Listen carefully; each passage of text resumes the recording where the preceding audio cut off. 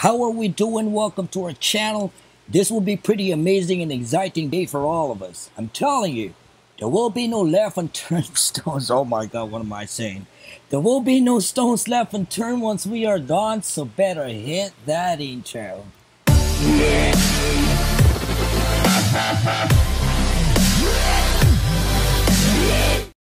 Welcome back. Again, my name is Ben. I'm a cameraman. No, I'm a photographer and a retoucher to my own photos. I've been doing photography for quite some time now, doing some commercials, high-end fashion shoot, and most of the time I edit my own photos because I find it fun and challenging.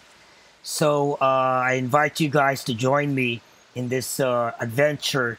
This is going to be my first time YouTubing, so you're going to cut me some slack. I would really appreciate it. Oh my God. All right, now that those unsynchronized clapping is out of the way, I'm just saying, let's get into business. Okay, let me share to you guys my thought process and opinion in taking my photos and editing it, okay? As we go along, you will see that I love to shoot raw.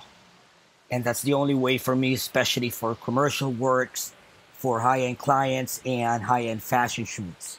Because it gives me more leeway in adjusting the components of my photos without jeopardizing the quality of it. Versus if I shot it in JPEG that had already been processed by your camera, mine I would love to have it raw because my skills, my eyes, my methods, my experience throughout my career in photography and editing are the main ingredients that I would love to incorporate to that photo to produce a pleasurable output for me and especially to my clients. Alright, first order of business before I touch those sliders adjusting my photos is I assess it. Look at it as a bigger picture and see what are the adjustments that I need to make. And for this instance, I shot it a little bit underexposed because I shot it with Beauty Dish, and it is very notorious in giving out specular highlights, which I'm trying to avoid to this photo shoot. Looking at the photo, I know I have to adjust my exposure, crank it up a bit. So let me just do that. As you can see, as I adjusted my exposure, it created the hot spots on the T-zones by the forehead and by the bridge of the nose. So with this, I have to counter it with my highlights, so I'm gonna have to tone it down. See, in editing, it's the main principle is every time you push, you have to pull something back and work it out from there. A very simple but very useful and effective principle that could help you along the way. Then I'm gonna have to open up my shadows a bit, just to see where it goes right here. I think that's good enough for me. Alright, once I'm happy, I'm going to touch on the white slider because I'm still seeing some specular highlights here and there. So I adjust it and it's there, so it's not like there's a Lightroom police that will capture me or something. Okay, that's where I play it. Okay, the next slider I'll be touching will be black. So I'm going to give back the black to the black, whatever. Because once you go black, you can't go back, right? That's how they say it, at least. Surprise, motherfucker. All right, there you go. All right, so the dehaze slider, of course, why don't we use it? For this slider, I see to it that I flatten my photo a bit together with the contrast, because I can always bring that back once I'm in Photoshop. I don't know about you guys, but I would love to have full control of my contrast once I go to the Photoshop. Or it sounded like a grocery store or something, but Okay, here's your before and after, and I'm happy with it. So the next thing I do is I transfer it to Photoshop. But for the meantime, let me just clear this out to you guys. I don't do skin retouching or anything at all here. I always do that in Photoshop. But upon transferring, of course, the things that I touch would be file settings. I always put it in TIFF format because it's going to preserve all the details of your picture going to Photoshop. Adobe RGB, of course, because it will give you a wider spectrum in dealing with your colors and 16 bits will always, will be the best, because it will give you more leeway in adjusting your photos once you're in Photoshop. And I don't do sharpening here as well, so I turn off the sharpen tab or whatever. I don't tick it, because I always do my sharpening on the last part of editing. That's very important that you have to know from here before moving forward to editing the photo. Okay, once in Photoshop, it's a never-ending assessment. This time I'll assess my photo, which things that I need to take out and fix. But the good thing here is that I have the tools. So I'm going to click on the layer, add layer, and then rename it as map. And then I'm going to go ahead and mark all those things that shouldn't be there. So it's going to take some time, guys. So from here, I don't want to bore you. So let me entertain you with something like this.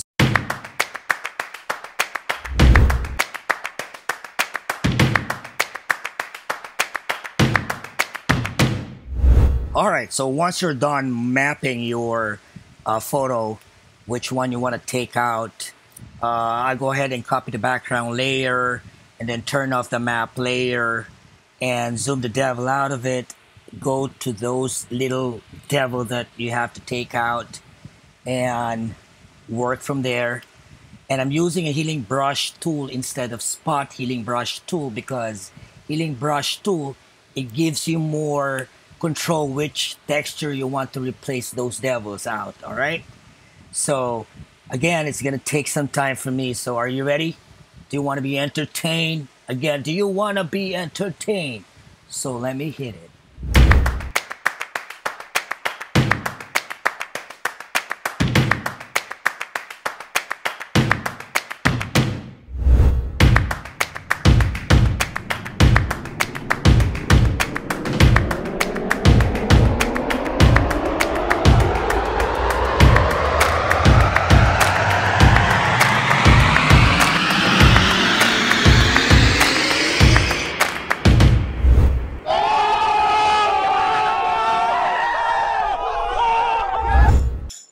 Okay, hold your horses, boys. Just me. Anyways, here's your before and after. And I know it's subtle, but it's there. I can impose it enough if I tell you guys, if ain't broke, don't fix it. Natural pores should stay where they are, and for you to have a more natural looking photo in the end. Alright, let's go ahead and move forward to frequency separation, which we're going to use a bit differently to soften up the skin, okay? But before we dive into it, let me explain to you the principle behind frequency separation. So by theory, it separates the texture of your skin from its colors and tonality. And in layman's term, or if I could simplify it for you, it only means that if your editing doesn't involve any textures, such as but not limited to unwanted pimples, blotches, who wants pimples, huh? And tiny strands of hair over the face, or nuances on the clothing or some parts of your photo, well, you always attack the problem on the low layer where your colors and tonalities reside. Alright? By the way, if for example you failed to fix a problem a while ago for some reason, this is a good opportunity for you to correct it. Alright, since we have the texture layer, you can go ahead and activate it and then go to your healing brush tool and then or clone stamp tool and fix the devil out of it. Of course, we need to set up our frequency separation. So in order to do this, just make 2 copies of your background copy by clicking on Command J or Control J on a PC. And then the lower one, just name it low, that's where your tonalities and colors reside. And then on the top one, this texture, as the name goes. And then pull up your Gaussian blur. Mine is already set up as a hotkey, so it's just one click of a button for me. But just in case, go to your filter menu, blur, and then Gaussian blur. Alright, at this point of time, let me talk to you heart to heart, alright? Listen to me here, please. There isn't any exact amount of number of pixels when it comes to this step for Gaussian blur because it varies from photos to photos. But throughout my experience in editing, the sweet spot is between 8 to 21, and I would 21 being 21 as high as I would go. Okay? The danger of going overboard is that it's going to give you a muddy result. Let me just go ahead and process this and click on apply image right here. So this is a clear indication that you are in the wrong track when your photo is showing up like this. Nope, it's a big no-no. All right, let me just linear light and let you see what I'm trying to say. So it's too blurry for me. Even I lower down the Gaussian blur, it's gonna end up blurry, and for the shadows that I would like to even out the tones, it's gonna give me a blurry and muddy result as well. So no, that's a big no-no for me. All right, see. Okay, and then let me show you the danger of going too low on your Gaussian blur. All right, now let me show you the danger of putting it at a lower pixel.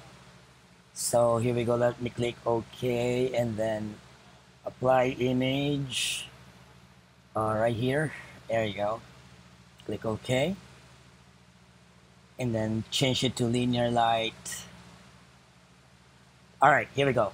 So if I do the next step, it's gonna affect the small portion of the pixel.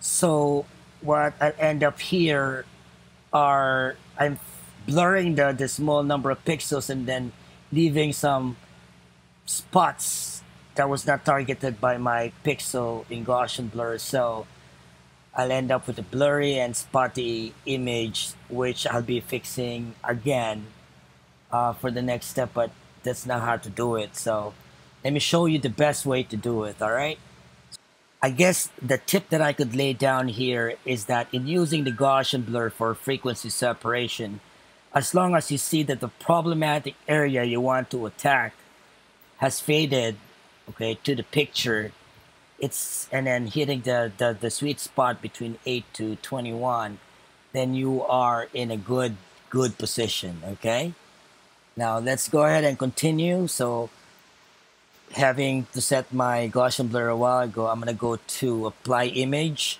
and this is an exact formula, guys, I tell you. All right, for the apply image, the things that I touch here will be layer, set it to low. That's the first copied layer we did a while ago. And then for blending option, you're gonna have to set it to add. For the scale, it's 2 and offset 0 since we are working on a 16-bit, and this is etched on stone. So you don't change the scale and offset because that is written on stones, guys. It was already figured out by some genius in the Photoshop world, so I wish I could tell you I was the one, but no, it's not me. Anyways, kudos to him. All right, moving forward. Now go to your blending option and change it to linear light, and then zoom in a bit, and all right, then I'll group this and then rename it as frequency separation just to be a little bit organized. I wish I could do that with my life, but anyways. Okay, upon grouping these two, I create another layer here, and I'm gonna let you see what's that for on the next video that we'll be doing, because that will play a significant role later on. All right, but for this, just go ahead and grab your lasso tool. So this technique it will even out the tones of your skin and soften it a bit. There aren't no correct or wrong numbers here. Just make sure that there aren't no spills, okay? And I could let you see the before and then the after, and then go ahead and go to the different parts of the faces or skin that you want to even out. And I know it's going to be pretty boring again, so let me entertain you with this.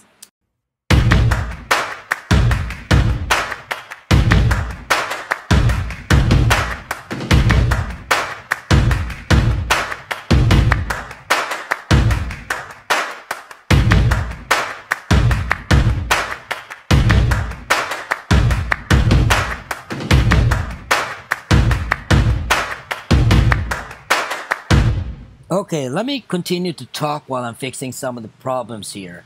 I guess you're worried about your shadows and highlights that you lost while doing this step. Don't worry, guys, because the next tutorial that I'll be uploading, I guess within 2 days, would be burning and dodging. And that's where we will bring back all those shadows and highlights and a little bit of contouring on the face. Really, I don't want to bore you with information overload, and I want you to be confident enough before moving on to the next step. So if you check this description below, you'll see a link that contains the original photo and the actions I made for you, and that's all going to be free. Don't have to pay anything. But I hope you guys could click that subscribe button, and your comments to improve my tutorial will be highly appreciated, alright? And I guess you're wondering why you're not seeing my face on the screen. Well, it's not that, I'm assuming you're insisting. Anyways, no, the reason behind it is that, as what I told you, this is my first tutorial. I'm not fully equipped yet, but, in the future, I guess I'll be doing that, alright? It's not like I'm proud of it, but, to give you more of an interaction, guys. That's my main reason. Okay. Before I end this tutorial, I wish your family and everyone you love is safe in this time of crisis. And I'm going to leave you guys with this before and after. And I hope you click on the subscribe button, and please do comment below, alright? So see you on the next tutorial, guys. God bless.